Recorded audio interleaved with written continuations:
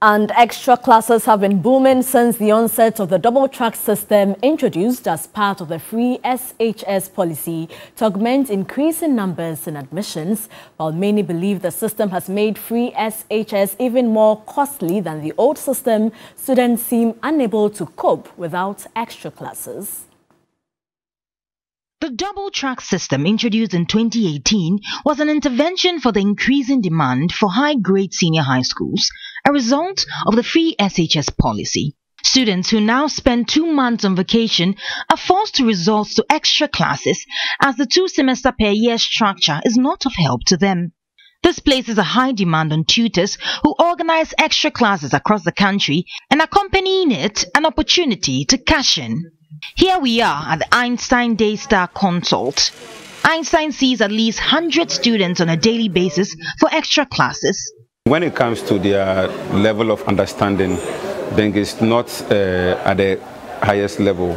Most of them are below average because most of the things, I think, when they are learning, most of the times, things are presented to them in an abstract form.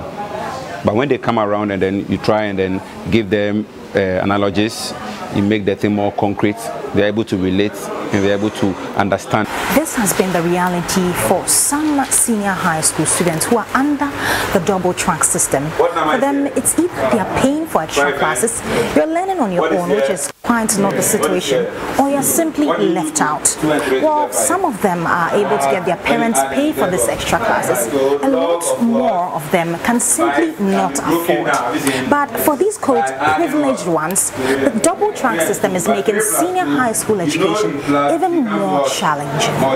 The double-track system doesn't give the teachers enough time to teach us. Sometimes they have to rush things, and maybe you'll be treating a particular subject, and because maybe the time you have to go is drawing near, and we have particular times that we write exams. We write exams before we come home, so they will have to cut the teaching short. So when you're about to write the exam, or when you're having an exam in school, they don't perform well because every time they are changing teachers.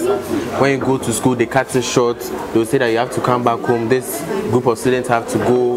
There is gold, there is green. It brought about confusion between some students and teachers. So people were not able to understand what they are learning very well than others.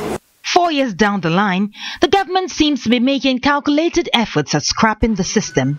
One many believe is a result of the challenges it came with.